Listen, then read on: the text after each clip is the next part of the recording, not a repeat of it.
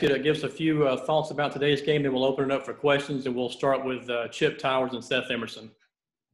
Really proud of our team, proud of our seniors, proud of our leadership, proud of our staff, and proud of our support staff. Some really tough conditions to play in today, and it just goes to show you that, not everybody across the country, I think, loves football the way the kids do, especially in our conference, but they love it, and they love it at Georgia. And the leaders on this team said they wanted to play well, and they practiced really hard this week. I thought Monday and Tuesday were our two best practices of the entire year.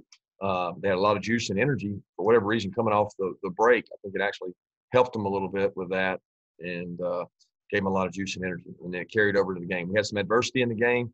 Had a punt block for, basically a touchdown right there on the end zone and couldn't keep them out. And we got to clean that up. But, just this team continues to be resilient. Yeah, Kirby, I caught your post-game interview. You were as effusive as I've seen you in a while after a game, win or lose. I don't know what that means, Chip. That's too big a word for me. Very, very happy. Like you said, you talked about how proud just then you were of everybody. Was this in some ways kind of a statement game, from the standpoint of, people questioning whether you ought to be in the top 10 and Missouri trying to move into second in the East, all that kind of stuff. And then you played like you played, especially in the second half. Well, I don't know if it's a statement game. I do know that our kids, responded to that, and they get tired of the criticism, because of the two biggest games we played in. We didn't play our best, but probably had something to do with who we were playing, And I think Missouri's a good football team. I really do. I think they got a good football team that's growing, young, getting better, and we were able to overpower them there, I think, in the second half. And early in the first half, we did the same. But they also created some adversity for us. And I think Eli's doing an unbelievable job here of getting kids to buy in. And he's tough to defend offensively. The weather conditions probably limited both offenses a little bit in terms of being able to do things. But, look, you can make an excuse and say, well, Missouri's not that good, Georgia just beat. And you can say that all you want. But at the end of the day, those kids showed up to play and play physical and play fast. And they practiced really hard all week when across the country that's not happening at every place. And I'm proud of the way those guys handled it. Kirby, how much do you attribute what this offense is doing right now to JT becoming a starter? And how much do you think it's Monken's system having time to come together given everything that happened leading up to this season? I can't. There's no way I can put a barometer on that.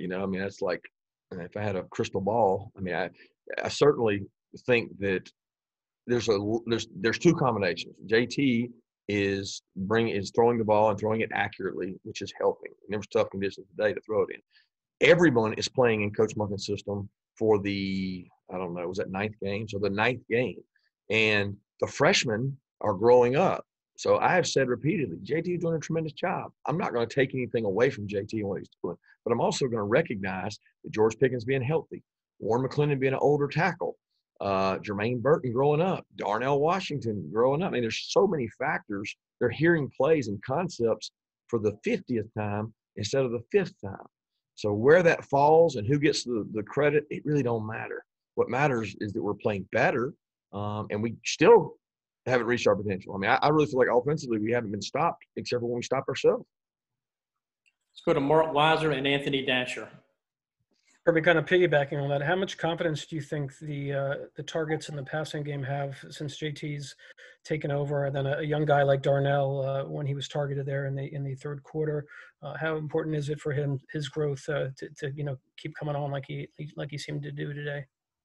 Yeah, Darnell's been a weapon all year. It's been us trying to find ways to use him. He has a unique combination of size, and he's a tough matchup. And Coach Monken really likes using multiple tight end sets. It's done a lot in the NFL. And if you can mismatch people and, have ability to run the ball, but then also flex them out and throw the ball, it's really frustrating. If you go back to that play, the corner went over, the safety had to play Darnell, and he's saying, wait a second now, I got a Darnell on a safety, and those guys don't cover for a living.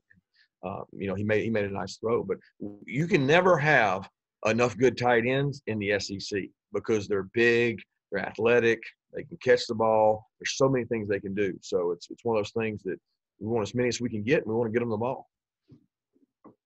Hey, Coach, I just wondered if you could just kind of address the chemistry that JT and George seem to have working right now. Of course, you mentioned George now healthy. and JT, getting better. Just kind of what those two are kind of doing together right now. How special that is for you to watch. You said Jordan and JT. I missed that beginning. No, I'm sorry, George Pickens and JT. Oh, yeah. I mean, George is. I mean, he makes some of the. Every time you don't think he can catch it, he catches it. He finds a way to get the ball and catch it. And George still hasn't reached his full potential. I think people just see him and think, man, he's a phenomenal wideout. He can work on his releases and win one-on-one even more often. He's so good at adjusting to the ball with his body and catching it that he a lot of times he ends up covered just because he doesn't necessarily release the right way, but he wins the one-on-one. And JT's got a lot of confidence in him, but JT's got a lot of confidence in Jermaine, Trey McKitty, Kieris. We got to get the other guys to come along with that too and be able to help out. Thanks, man. Go to Jake Rowe and then Dean Legge. Hey, Kirby, that pick by Eric Stokes to start the game, I mean, you're coming into a game like that, and there's so many different things kind of working against you. The early kick, the all of the weather stuff, maybe that was overblown. But Eric making that play and kind of getting you guys off to the start, how big was that? It was big. It started it off right. I thought that was probably one of the keys to the game, to get the juice flowing, a little bit and come out offensively and kind of punch them right there early. And then obviously we lost the momentum. But one of the key plays in the game for me, and this is the decision we all have to make as coaches, is calling a timeout down there in the goal line, because I'm using analytics to figure out we got to get another possession. We're probably conceding that score, right? I mean, we may stop them, we may not, but I'm calling that timeout not for the defense. I'm calling that timeout to make sure Eli doesn't milk it for 40 seconds. And we were able to get the ball back, and we were able to have time on the clock to go down and score, which made it a 2-for-1, where we got the possession before the half and we got the possession to start the second half. And that was the biggest difference in the game, the 14-point swing. Hey, Kirby, you said earlier that Monday and Tuesday were probably y'all's best practices of the year. That almost always comes from the players. When could you tell that it was going to be a good start to the week? And did you know for sure it would translate to Saturday? No, I never know it's going to translate to Saturday. That's what scared me, because I told the coaches that I'm worried we're going to leave it on the practice field. But, man, Monday and Tuesday were just incredible. They were in great spirits. They were fired up. And I don't know that it was the time off, meaning they had Saturday, Sunday basically off, or if it was the fact that Missouri was a top 25 team and they got to play a good team. I really don't know why. And it was cold. It was cold and windy Monday. We went outside, and I couldn't believe how well the guys just embraced it and joked around and kidded around. And then Tuesday we did most of it outside. It wasn't quite as cold. They did really well. And then we, Wednesday, because they did so well, we cut it way back. And I think they responded to that. I was worried that it wouldn't be great because I couldn't simulate the weather, but I was just so proud because I didn't know how they would react Monday. Let's go to Brandon Sudge and then Austin Roper. Hey, Kirby, I also caught your interview on TV at the end, and you said y'all had a walkthrough at a shopping center, or a strip mall or something. Can you tell me about that? And then, so in terms of you saying that there are questions around your team or outside criticism, where do you feel like that is coming from? Do you feel like it's from us or people just from the outside? I wouldn't say it's outside criticism. It's just like they got reason to question. I mean, everybody wants to question who you've beaten, how you've played, what your performance is. In the two biggest games, we didn't play our best game. So I'm not. It doesn't matter who's saying it. Everybody's got their opinion. They can say what they want. It's our job to control the narrative by how we play, and we do the best job we can of that. Our kids are resilient. They use it as motivation. I just want to be the same and be very consistent and consistent in performance. As far as the other deal, our date got changed. So the hotel in Columbia that everybody uses when they come here and play was booked already. So we had to go to a smaller hotel that didn't have the facilities to host us. But they did have a strip mall adjacent that was vacant. And, they had some air walls put up. We used it to eat. We used to walk through, but it was probably 75 yards away from the hotel. So every time we had to go use it to eat, walk through, do meetings, we had to go through the elements, which in the end may have helped us some because, it exposed us to the elements the entire time we were here yesterday and today. And it brought me back to my Valdosta State days. Sometimes you got to eat beanie weenies to go play a good game. And it doesn't matter where you're at or what you got to do. You just got to do what you got to do and go handle your business. Hey, Kirby. So looking at today's stats, you had 316 rushing yards, 299 passing yards. It seemed like, you were hitting on all cylinders. How would you kind of rank this performance offensively compared to the games of this season? I mean, would you say that this is probably the best performance your offense has had? It's probably the most balanced. I don't know what Missouri's ranked defensively. I really do not look at stats. I look at teams, and I always watch. I mean, we watch them because they're so different.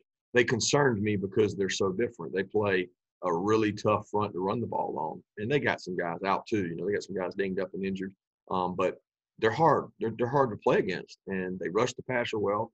I want to say they might be number one in the SEC on third down defense. I may be wrong there, but I want to say they're top 25 in the country on third down defense. And apparently nobody in the SEC is playing very good third down defense, including us, because we used to be one of the top teams at it, and the offenses are kicking butt in the SEC. And when Missouri's leading in third down defense, and we went out today, and I thought we did a pretty good job on third down and converting. That's a big challenge against them. All right, our last question is going to come from Blaine Gilmer. Hey, Coach, just quickly, if you could touch on the growth of Dajon Edwards, and then also logistically in games, how about who helps you out with those analytics and like go for two decisions, all that? There's certain. Yeah, Dajon Edwards, man. I mean, all he does is take advantage of opportunities. I thought he had some runs tonight that were just incredible. I mean, people are like, well, it's mop-up duty. Well, they had the same players in. They had the starters in, and we had, our second line in, and he made people miss. And he's powerful. He runs the ball hard. I love the kid. He never complains, plays hard on special teams. We got to continue to find roles for him. And he's a good football player. And comes from Colquitt County, where they know how to play football down there. And he does a really good job. So the other question, analytics, we look at it each week. We get a report. I read about a 20-page write-up on every game in college football that goes through good decisions, poor decisions. I love it. I'm kind of a geek involved in that. So it's one of the things we did actually right before the half. I don't know if right before the end of the third quarter, we did a hard count play, where we're going to try to get a free play right before the clock's running down. It's getting ready to be the end of the quarter.